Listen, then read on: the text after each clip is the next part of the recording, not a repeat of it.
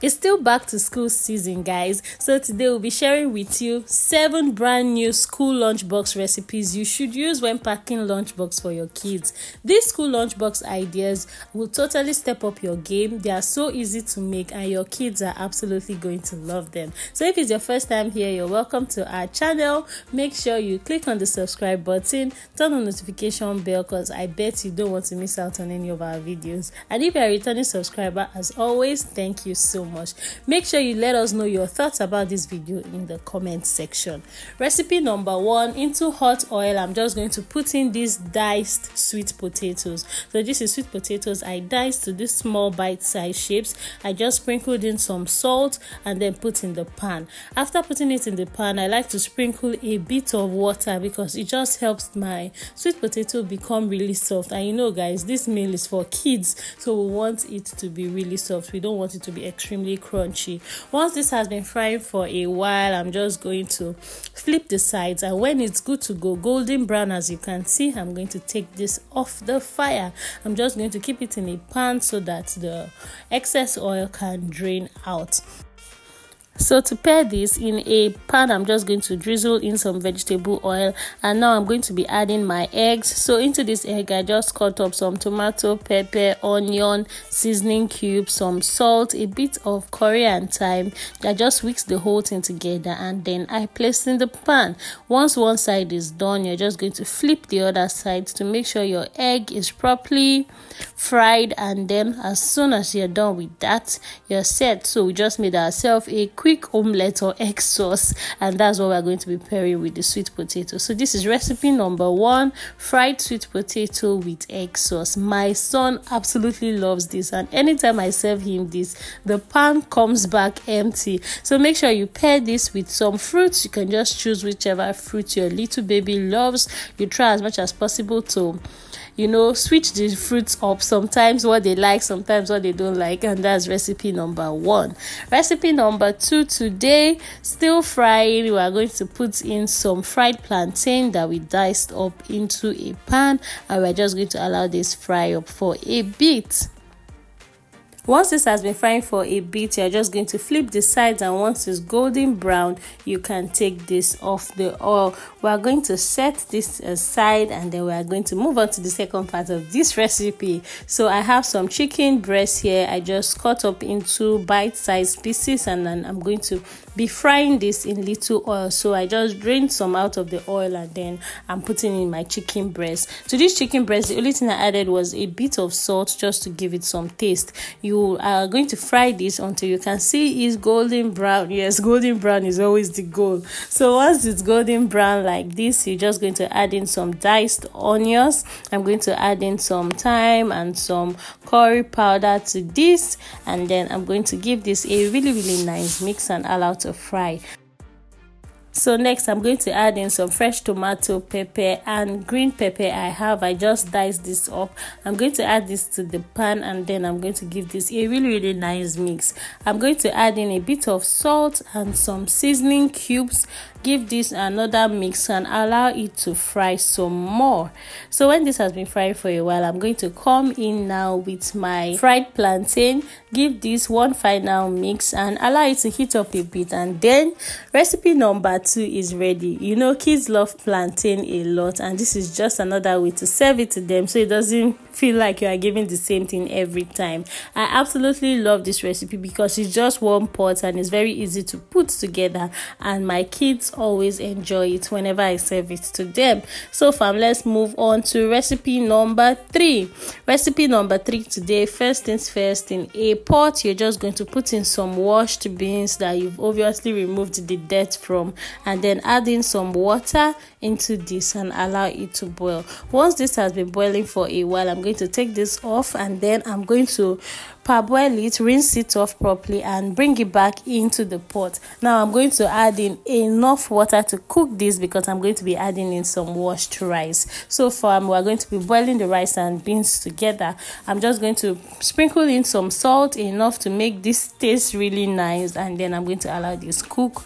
Next, in a pot I have some oil. I'm going to be adding in my onion, my curry, thyme, and then a bit of sachet tomato. Here, that's like your roasting tomato. Once this has fried for a while, I'm going to add in my fresh tomato paste, which is basically onions, tomatoes, pepper, and then long pepper, that's the shombo, and allow this fry. So fam, this has been frying for a bit now. I'm going to come in with my proteins now. So I have some assorted here. I'm going to be adding it together with my meat stock. I have some goat meat and I have some eggs. Yes, nowadays, since I had kids, whenever I'm cooking, I just like to put in some eggs because, you know, kids really love eggs and it's very healthy for them. So I'm going to add in some salt, some seasoning cubes, give this a really nice mix and cover, allow my stew to fry properly. Once this is ready, I'm going to go ahead to serve today's recipe. So here you go fam, here is what my kids are going to be having for school lunch today. I'm just going to serve the rice and beans in a pot and then add in the stew at the other end. So fam, let's move on to recipe number 4. So in a pot, I'm going to put in some water and cover this, allow to boil. By the side, I have a pan. I'm going to put in some oil and then I have some goat meat available. I'm just going to cut this into small bite size, or any protein of your choice. You can feel free to use it. I'm just going to allow this to fry. So my water is boiling now. I'm going to be adding in my pasta. Yes, I'm going to be making spaghetti today. I'm just going to add in some salt, drizzle some oil and cover and allow that to boil. Next, back to my frying meat. I'm going to add in some sliced onions, some curry powder, some thyme. I'm going to give this a nice mix and then I'm going to come in with my pepper mix. So this is just basically pepper, onions and some tomatoes. I just roughly blended together. So I'm going to give this a really nice mix. And guys, I forgot to add in some eggs into that pasta because, you know, I said kids really love eggs. So I'm just going to add in some eggs into this and allow it to continue boiling. So back to my sauce. I have this tomato paste I was gifted, so I like to add this when I'm making pasta or, you know, things like this. If you are using the regular tin tomatoes, I usually like to fry that before adding my pepper mix. But if you are using something like this, I think it goes whichever way, before or after. It's always nice and it doesn't really have that sour taste. So next, I'm going to be adding some salt, some seasoning cubes.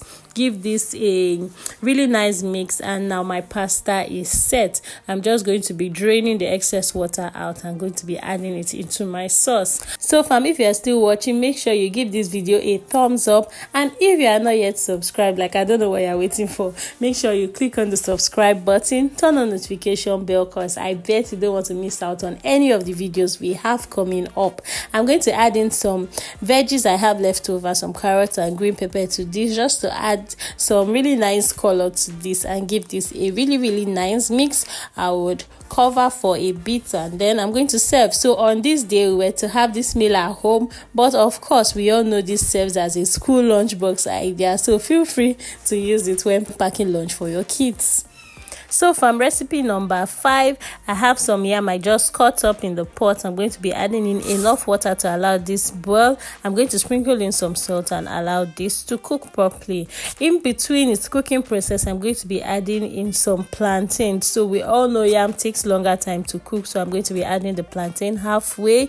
Cover this and allow to cook properly. So once this is done, I'm going to set this aside. So to the next part of this recipe, in a pan, I'm going to be putting in some palm oil. Once this is heated up, I'm going to add in some chopped onions, a bit of curry and thyme. Give this a nice mix. And once it's beginning to fry, I'm going to add in my pepper mix. So this is basically tomatoes, fresh peppers, and some onions roughly blended together. I'm going to mix this up, and then once this has been frying for a while, I'm going to add in my protein. So today I'm going to be using some smoked fish. You can use any protein of your choice. I'm going to be using smoked fish for this palm oil sauce.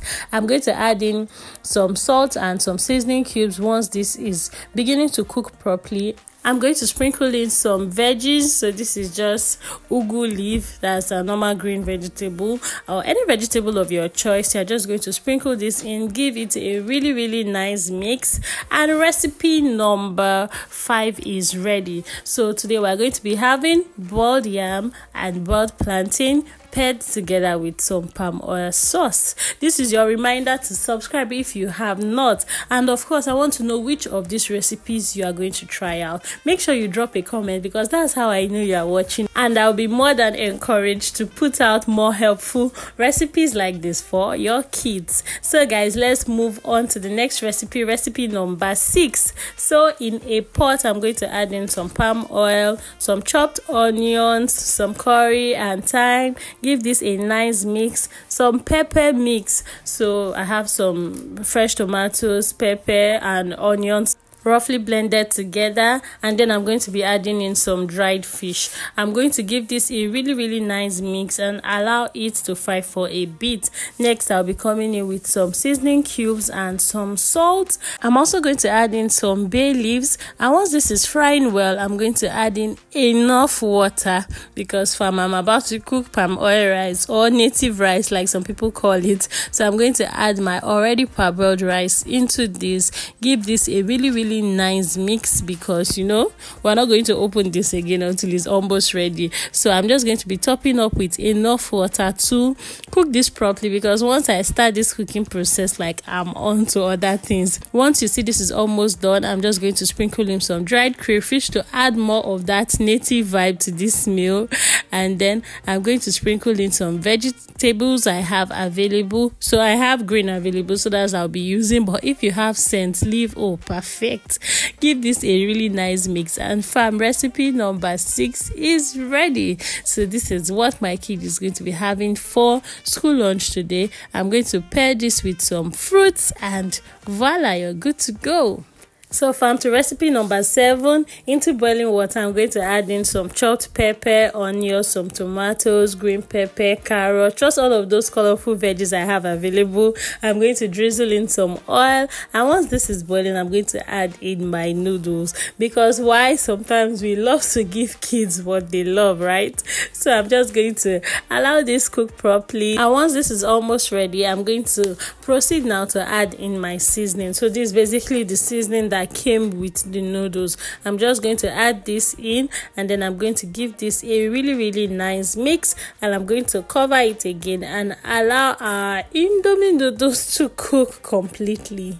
So once our Indomie is ready, I'm going to set this aside and then move on to our egg sauce. We're just going to be making a quick omelette. So all of those veggies we used at the start, I'm going to be adding them to this egg, adding some thyme, some curry, tiny salt and seasoning cubes. Give this a really nice mix, and then I'm going to proceed to fry this. Into a hot pan, I'm going to drizzle in some oil and add this.